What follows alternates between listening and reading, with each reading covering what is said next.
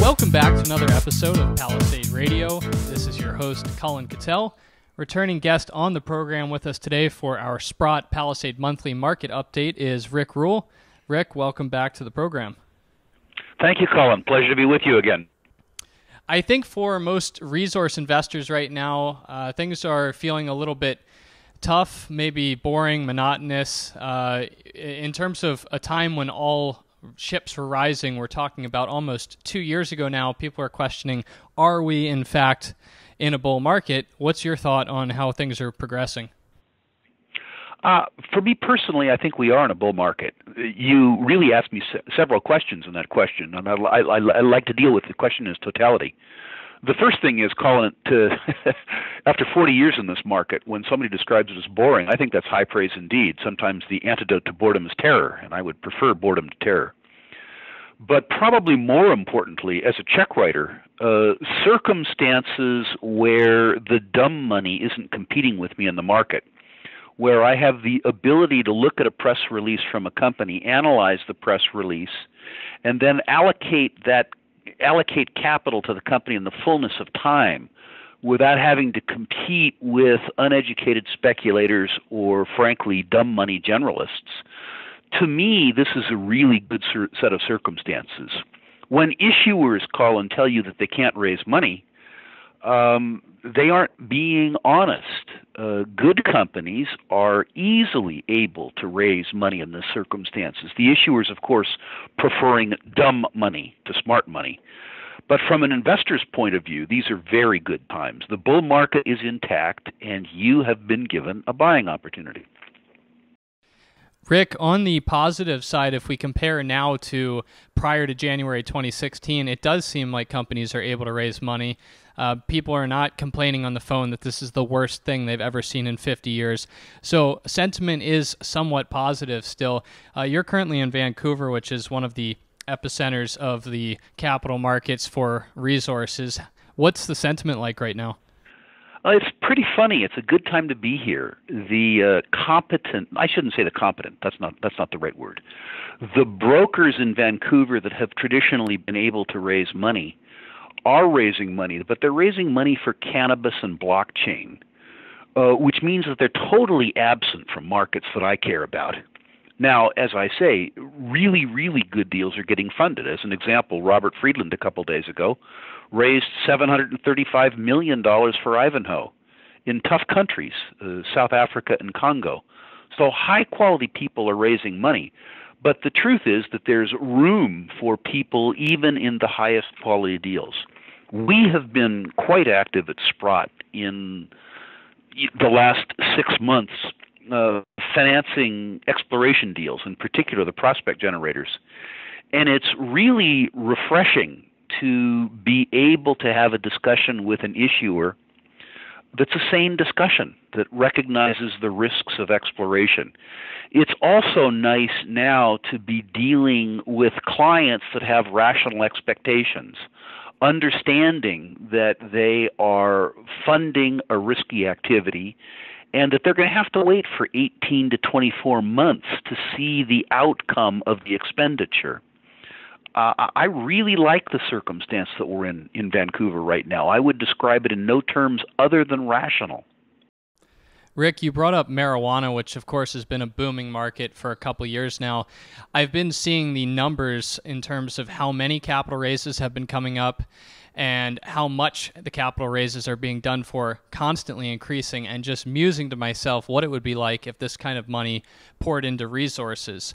Not so much a question, but have you seen times when this kind of money was pouring into resources? Oh, sure. I mean, every 10 years we have a rip-roaring, idiotic bubble bull market in resources. You need to remember, Colin, and I think you'll get it right, but you need to remember when the dumb money comes flooding in, and even your mistakes go up in price, sell. Missing the last part of a bull market, but missing the subsequent collapse is really, really, really worth doing. Is that your feeling on Canadian cannabis at the moment? Well, I'm not an expert in cannabis. You know, the truth is I haven't done the in-depth due diligence in the cannabis business for probably 40 years. Now, the truth is, it's amusing that so many Vancouver promoters are interested in cannabis. It's nice to see them involved in a business that they understand intimately and study nightly on street corners. Vancouver is very, very well suited to the cannabis industry because of the extraordinary familiarity that people here have with cannabis. They're much more familiar with cannabis than mining. Interesting. Well, you mentioned prospect generators before. We've spoken about them, but I've been talking about them a bit within my circles, and I've been telling people that prospect generators make a lot of sense in the latter part of a bull market because as new companies rush into the space looking for land to run exploration on, the good packages are gone, and they're forced to go do option deals and joint ventures with prospect generators. And so at the latter half of a bull market, they really take off. Have you noticed that being the case? That's a good observation, and I think it is the case. As you know, I'm much less market-centric personally than I am discovery-centric. So I own the prospect generators as a consequence of the fact that I've enjoyed 3 standard deviations better performance over 40 years speculating in prospect generators than has been the experience in the broad market.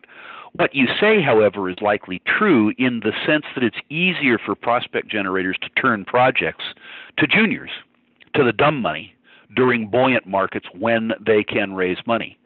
As I say, my own approach to prospect generators is very, very different. It is arithmetically the most certain way to participate in discovery, which is itself the most certain way to make money in mineral exploration speculation.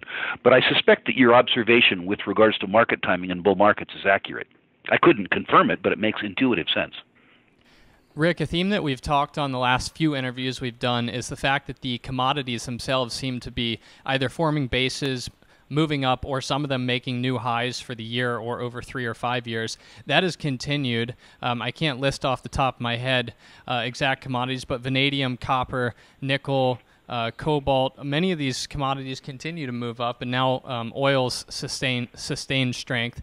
It would seem that it's only a matter of time before people wake up to that and move into the associated equities. Oh, I understand what you're saying, and that's a theme that I've been repeating for a year. The truth is, I'm beginning to get a little nervous. The move in commodities has been sustained enough, and frankly, the move in the broad market and the economy has been sustained enough that I'm beginning to get a little nervousness about myself, about the fact that we may have a recession in the offing.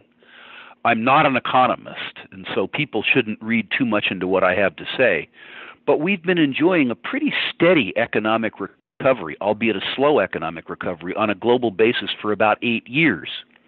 And one wonders how much steam there is left in the global economy, particularly given the deleveraging of central bank balance sheets. So the one thing that scares me is that we need to avoid a synchronized global recession for the commodities bull market to continue.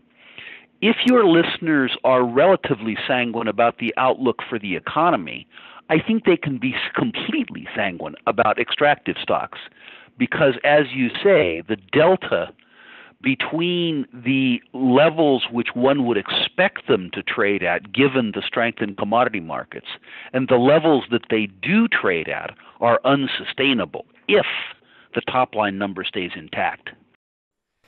On that point, Adrian Day, who we both know well, Adrian spoke at our conference in Jekyll Island, and he talked about some historical analysis he had ran, whereby when the broad market was going up and commodities had been going down and the market crashed, the commodities would typically move up, so that negative correlation would hold.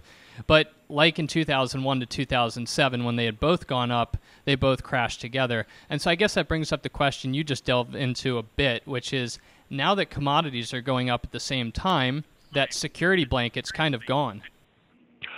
Colin, I think it depends on the nature of the collapse.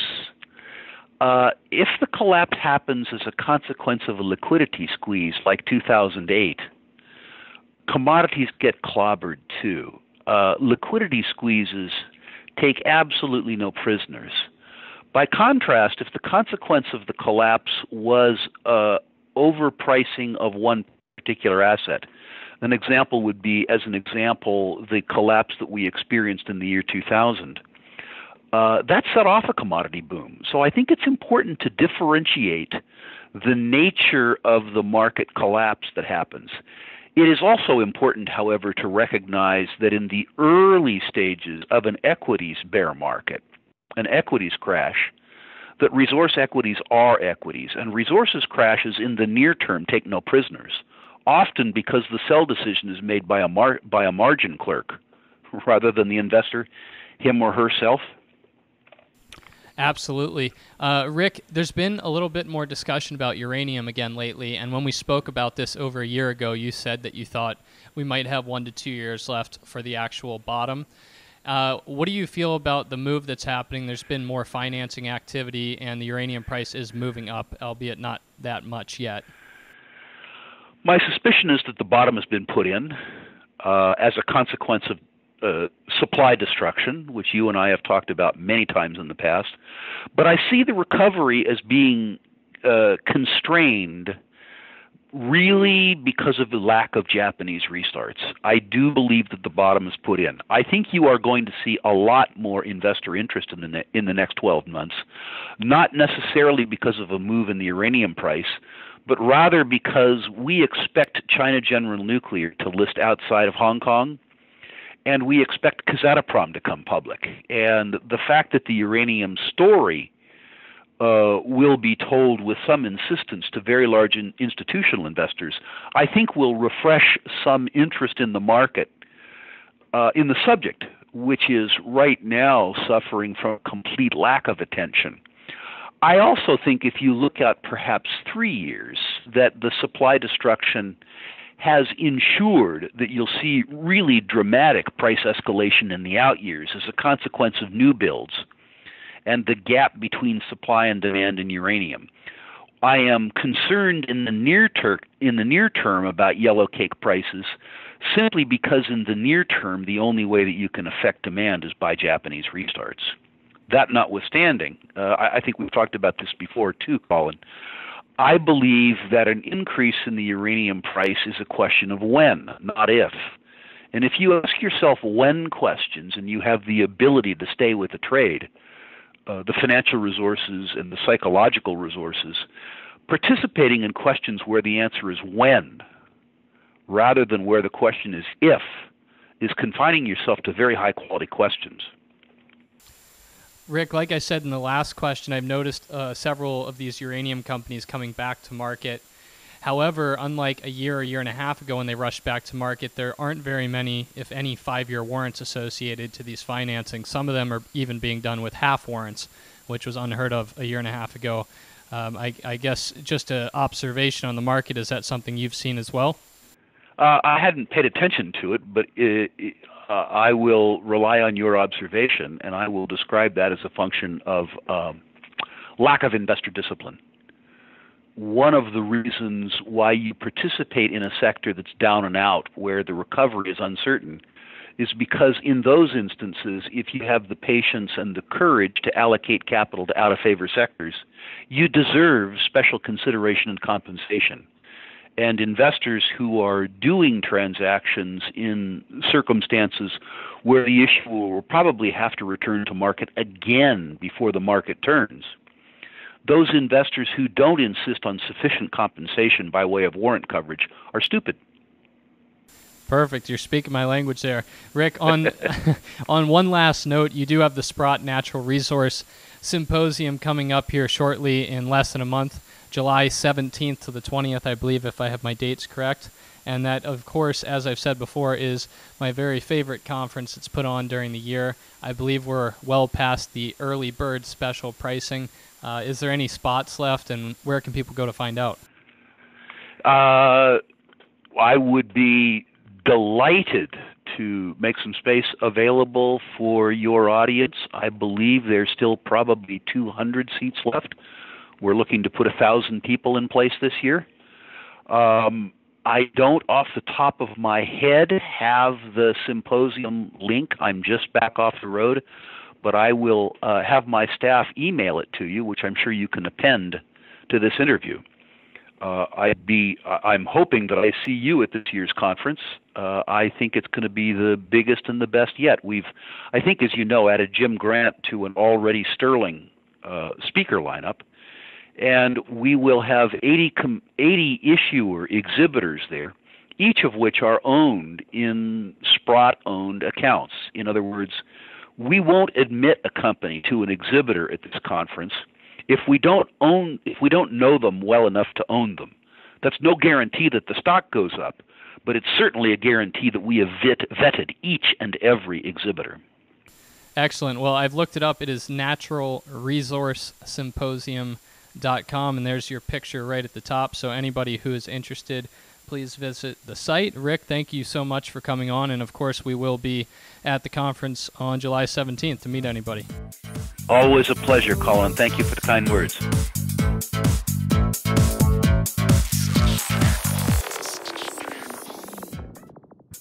Think you understand the junior mining sector, and you think that the participants in the mining sector, junior mining sector, are good people and kind people, hit the bid. How violent that term could be, it actually could be quite violent. It could be a rip-your-face-off uranium rally. And the world is always going to need raw materials. It's going to need copper and gold and nickel and so forth. Totally destabilized. Hey, Troll, did you hear what's going on in Yemen?